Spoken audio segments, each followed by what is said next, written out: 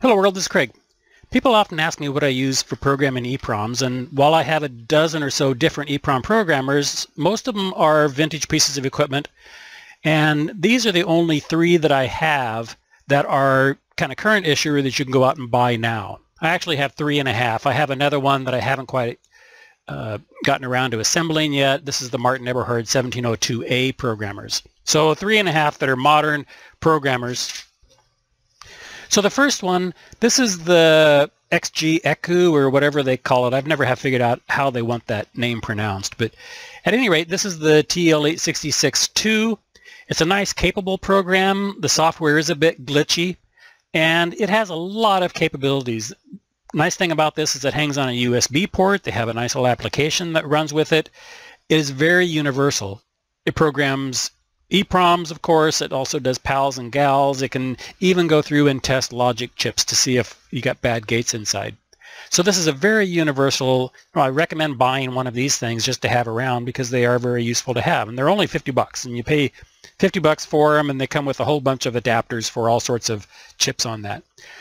The problem with these is that it can only program up to 18 volts. So if you have a chip that you're programming that requires more than an 18 volt programming pulse, you can't use this one.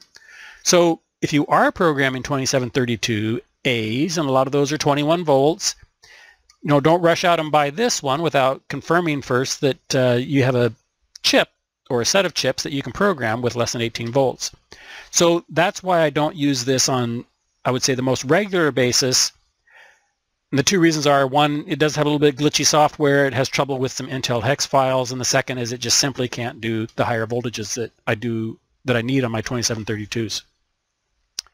So that leaves us these two. And I'll have a link to all three of these down below in the description. This one is the Martin Eberhard's 2700 orphan programmer.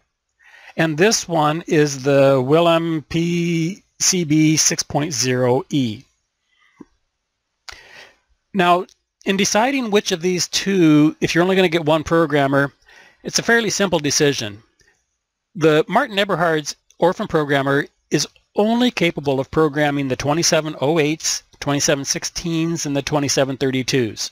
So if you have a really old computer that uses those, and that's all you're going to be dealing with, then this is the programmer for you. If you're programming the 2708s, then this has to be the programmer for you. I haven't seen any other programmer that you can get, currently that will program the 2708s. The nice things about this programmer are it just hangs on a serial port. So you use a terminal emulator or a terminal, and basically you just run it from that terminal. You do all of the configuration. You notice there's no dip switches on this. You set the voltages, you pick what chip you're going to do, and then you can move things around in the EPROM, read, write, do whatever you want to do, and it's all done on the software. The nicest thing about this, hands down, is it's extremely well documented. When you get this kit, what you get in the kit is the bare board, the PIC processor, and I don't remember if you get the power supply with this or not, but that's basically what you get for your $50 is the bare board and your processor. You then have to go out and buy all the other components, and I really didn't keep track of how much this thing costs to assemble, but you could be out another $50 on all of the parts to assemble this. And so this is not the cheapest of the programmers, but it is, hands down, the most well documented. You get, of course, the assembly instructions, you get the theory behind the operation, the schematics. You're able to download new firmware to this. As if you had gone out and designed and built this thing yourself. You get all of the information that you would ever want on this. It can program anything from 12 volts to 26 volts, and it's a very capable programmer for the 2708s, the 2716s, and the 2732s. If you are only doing 2732s and above, or 2716s and above, then this is a nice programmer. I use this one probably the most on a day-to-day basis because simply the chips that I program the most are the 2716s and the 2732s and the 2764s. So I use this one nearly every day. The downside of this is that it runs off a parallel port. You have to have a parallel port, and the native onboard parallel port works best. I haven't actually tried this with a USB to parallel adapter, so I can't tell you whether or not it works with the adapter. But native ports always tend to work better on these kinds of things.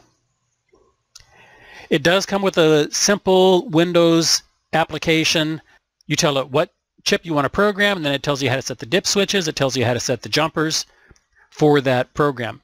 I haven't ever had a problem with this thing opening the Intel hex format, no matter how complicated it is.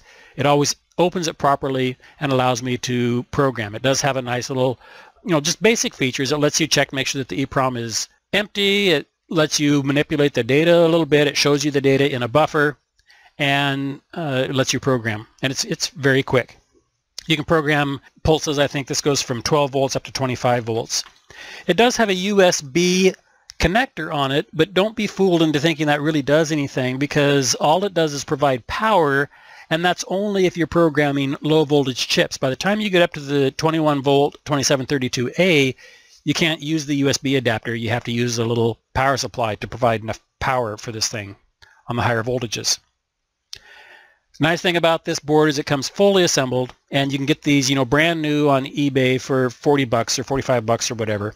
The biggest downside of this is there is essentially no documentation other than the software that tells you where to set the jumpers, and even then it's a little bit confusing when you're trying to get your voltage jumpers set. But there's basically just no documentation on this. It's hard to tell what some of these jumpers are for, and the thing is, I think there's a lot of capabilities on this board that we're not even using because they're not documented. But that said, it programs a very wide range of chips, all the way down from the 2716, as I mentioned, up to the 27040 4 megabit chips. It does EPROMs, it does double EPROMs, it does some SPI stuff. A lot of capabilities. It's just figuring out how to use it is the problem on this one. All right, so this wasn't intended to be a review. It wasn't intended to be a recommendation. Basically, these serve 3 different purposes. This XGecu is by far the most versatile one. Modern USB interface, nice to have around. Martin Eberhard, if you're programming 2708s, this is your only choice, but also does the 2716s, 2732s, and you really got to take your hat off to the documentation that went into this and the thought process. This is just a really nicely designed board. High praise for this one in terms of the documentation and the design. And then the Willem PCB6.0, very nice, very capable. Its big downside is it does have to hang on a parallel port, and a lot of times you're just in the dark with no documentation figuring out how to use it. I will, in another short video, go over how to get your code from your assembler into this software and then into the EPROM, and how you have to locate the code, and just some other things that are possibly a little bit confusing when you're doing this, and people have been asking how exactly do they get the code into the right spot in the EPROM. All right, well, that's it for the programmers, and sometimes I want to sit down and play with a piece of vintage equipment, and sometimes I just want to program, and when I just want to sit down and program a chip, these are the go-to guys. And of those, this is the one that I use on a daily basis, simply because those are the chips that I'm using the most often. Occasionally I do need a 2708, and then for everything else, this is the one that I go to. All right, well, that's it for this video.